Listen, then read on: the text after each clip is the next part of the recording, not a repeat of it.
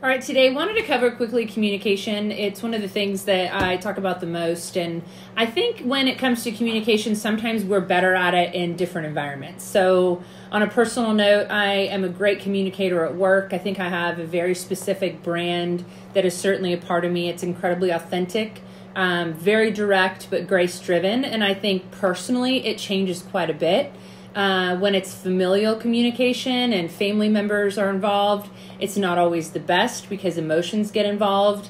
And I've always said this, I even wrote this in the book, that if someone is communicating with me about my kids in a negative way, I oftentimes throw any emotional intelligence that I have purposefully out the window and have a hard time at times communicating on that level. So I try to take what I do extraordinarily well at work and try to adapt that to my style of communication personally so that they gel and mesh and I'm the same person. So the goal is to have a cohesive personal brand that's the same everywhere you go, but you're intentionally showing different pieces of yourself for different reasons in different environments. But there are some things that are really consistent and they need to stay consistent. And in the book, it's great into 2024, start of a new year, to ask yourself a couple of questions in terms of leveling up your leadership, which obviously helps with your communication.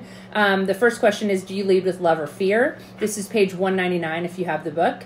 Do you speak from experience, or are you somebody who has an opinion about everything and just decides to throw that into a conversation, yet you don't have any experience? Yikes.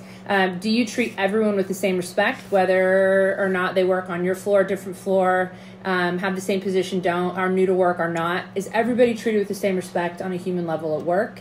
Ask yourself this: would people jump into a foxhole with you? I can tell pretty quickly if I want somebody in my foxhole.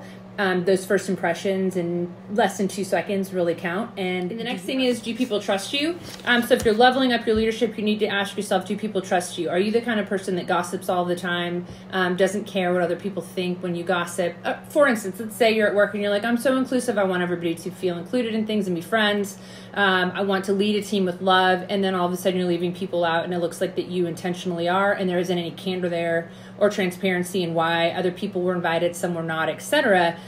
Communicating that is really important, and being open and honest about it is, because if you say you're one thing and then you act like another, trust very quickly goes out the window. A few other questions to ask yourself: can people depend on you? Do you say what you do? What are you known for? It's really important. Ask people, if I had 10 minutes to do a TED Talk, what do you think the TED Talk would be about? Why do people come to you? What's the fire that you can put out? Do you know other people's goals? Do you care enough to ask other people what their goals are? Are you the one who's always talking?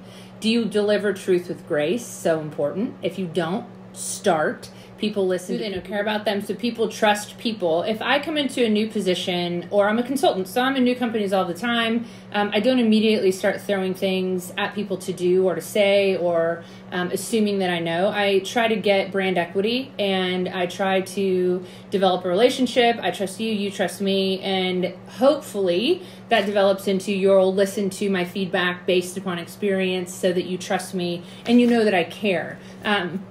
That's as simple as knowing someone's why and caring about what their goals are, personally, professionally, both, because it's important to know someone as a whole human being as the leader.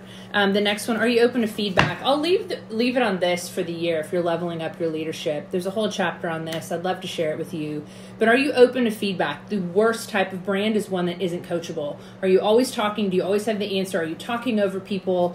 Do you think that you know more than somebody else? If you're not coachable, your brand is dead in the water. So think about that for this year.